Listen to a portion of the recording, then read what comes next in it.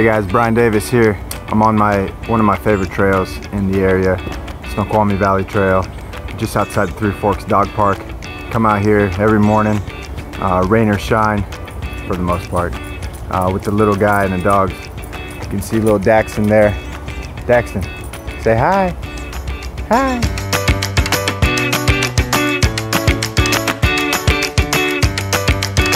Even on a cloudy February morning, this place is special. You come out, it's almost spring's on the way, no matter what the groundhog says.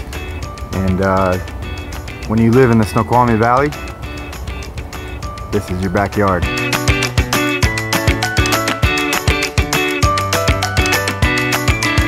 So thanks for watching. Stay tuned for more episodes of Why I Love the Valley. Till next time.